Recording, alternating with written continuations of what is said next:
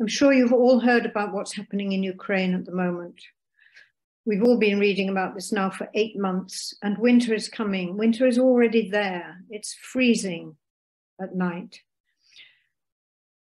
The Russian invaders have attacked infrastructure all over Ukraine to the extent that at least 40% of electric power generation is destroyed or at least damaged. And people are without gas, without water, particularly in the areas that are occupied or have been liberated. They haven't got medicines, they haven't got enough food, and their homes have been destroyed. Last Tuesday, this week, and today, further attacks all over Ukraine have damaged even more infrastructure. So people need masses of help. They need help with clothes, cooking equipment, heating, lighting, everything possible to sustain even reasonably normal life.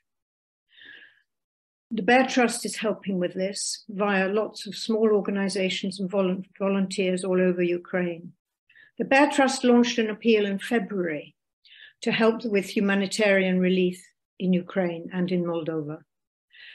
We have just renewed this request to people to donate because the appeal now covers particularly the winter needs and is most importantly in parts of Ukraine that have been damaged. Our volunteer partner organizations are helping all over the country, and we need funds to transfer to them so that they can buy equipment, insulate homes, and help people to survive the coming winter.